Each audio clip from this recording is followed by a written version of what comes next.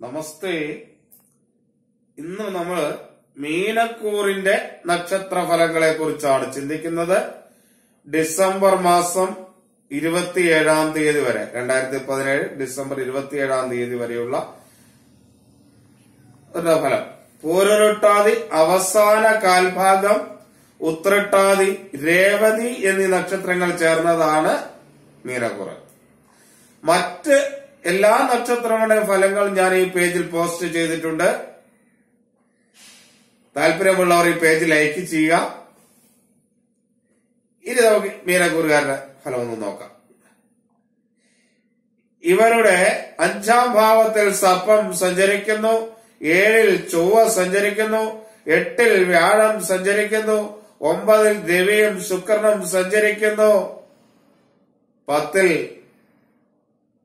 കേതു സഞ്ചരിക്കുന്നു.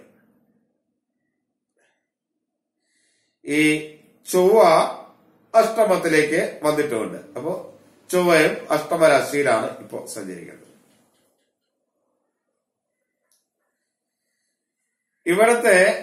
ഇപ്പോഴത്തെ ഈ ഗോചരസ്ഥിതിയും മറ്റുമനുസരിച്ചുള്ള ഒരു ഫലങ്ങൾ നിരൂപിക്കപ്പെടുമ്പോൾ ഇവരുടെ തൊഴിൽ മേഖല ഈ സമയത്ത് അത്ര അനുകൂലമല്ല. പുതിയ തൊഴിൽ മേഖലകളെല്ലാം കണ്ടെത്തുന്നതിന് കഴിയും. എന്നാൽ തൊഴിൽ മേഖലകളിൽ ശത്രുതാ മനോഭാവത്തോടെയുള്ള മറ്റുള്ളവരുടെ പെരുമാറ്റവും മറ്റു പല തടസ്സങ്ങൾ ഉണ്ടാക്കുന്നതിന് കാരണമാകും. അതുകൊണ്ട് തൊഴിൽ മേഖല അനുകൂലമല്ല. ആരോഗ്യരംഗവും പൊതുവെ ഇവർക്ക് ഈ സമയത്ത് അനുകൂലമല്ല. പല ശാരീരിക പ്രയാസങ്ങളും ബുദ്ധിമുട്ടുകളും ഉണ്ടാകുന്നുള്ള ഒരു സാഹചര്യം ഇവർക്കുണ്ട്. ധനപരമായ കാര്യങ്ങളിൽ ഇവർക്ക് അനുകൂലമല്ല. ധനനഷ്ടമുണ്ടാകാം. ധനപരമായ കാര്യങ്ങളിൽ മാനഹാനിയും അപമാനവും ഒക്കെ ഉണ്ടാകുന്നുള്ള ഒരു സാഹചര്യം ഇവർക്ക് നിലവിലുണ്ട്. കുടുംബത്തിലാണെങ്കിലും ഒരു അനുകൂലമായ അവസ്ഥ പറയാൻ കഴിയില്ല. കുടുംബത്തിൽ കലഹവും മനസ്സമാധാനക്കുറവും ഒരു വിഭിഷ്ടവും ഒക്കെ അനുഭവപ്പെടുന്ന ഒരു കാലഘട്ടമാണ് ഇത്. മക്കൾ മൂലമാണെങ്കിൽ കലഹവും മനോദുഃഖവും ഒക്കെ ഉണ്ടാകാനുള്ള ഒരു സാഹചര്യമാണ് ഈ ഡിസംബർ മാസം 27-ാം തീയതി വരെയുള്ളത്. മാതാപിതാക്കളായിട്ടാണെങ്കിലും ഒരു അഭിപ്രായ ഐക്യം ഉണ്ടാകുകയില്ല. അതേപോലെ മാതാപിതാക്കൾക്ക് ആരോഗ്യനിലയൊന്നും അത്ര അനുകൂലമായിരിക്കില്ല. അതുകൊണ്ട് തന്നെ മാനസിക പ്രയാസങ്ങളും ബുദ്ധിമുട്ടുകളും ഉണ്ടാകുകയും ചെയ്യും. സഹോദരന്മാർ തമ്മിലും അനുകൂലമല്ല. അവർ തമ്മിൽ കലഹങ്ങളും കാര്യങ്ങളും ഒക്കെ ഉണ്ടാകുന്ന സാഹചര്യമാണുള്ളത്. വിവാഹ നിശ്ചയാദി കാര്യങ്ങൾക്കൊക്കെ ഇപ്പോൾ തടസ്സം വരുന്ന ഒരു സമയമാണ്. എന്നാൽ വിദ്യാർത്ഥികളെ സംബന്ധിച്ചിടത്തോളം ഇത് അനുകൂലമായ ഒരു സമയമാണ്. അവർക്ക് ഉപരിപഠനത്തിന് അനുയോജ്യമായ കോഴ്സുകൾ ലഭിക്കുന്നതിനുള്ള സാഹചര്യമുണ്ട്. ഉപരിപഠനത്തിലുള്ള ഒരു സാഹചര്യമാണിത്. അതേപോലെ കലാലയങ്ങളിൽ മറ്റു അംഗീകാരങ്ങളെല്ലാം കിട്ടും. വിദ്യാർത്ഥികൾക്ക് ഇത് അനുകൂലമായ ഒരു സമയമാണ്. അതേപോലെ സർക്കാരിൽ നിന്ന് കിട്ടേണ്ട പല ആനുകൂല്യങ്ങൾ ഇപ്പൊ കിട്ടാനുള്ള സാധ്യതയുണ്ട്. അതേപോലെ ബാങ്കുകളിൽ നിന്നൊക്കെ വായ്പ എടുക്കാൻ ആഗ്രഹിക്കുന്നവർക്കൊക്കെ അനുകൂലമായ ഒരു സമയമാണ്.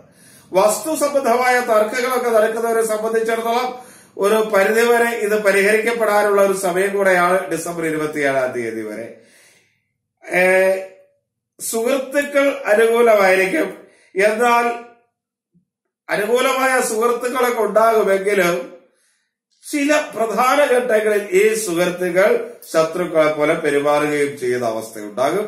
എന്ന് പറഞ്ഞാൽ പൊതുവെ മീനക്കൂറുകാരെ സംബന്ധിച്ചിടത്തോളം ഈ 2017 ഡിസംബർ മാസം 27-ാം തീയതി വരെ എല്ലാ കാര്യത്തിലും ഭാഗ്യക്കുറവ് അനുഭവപ്പെടുന്ന ഒരു സമയമാണ്.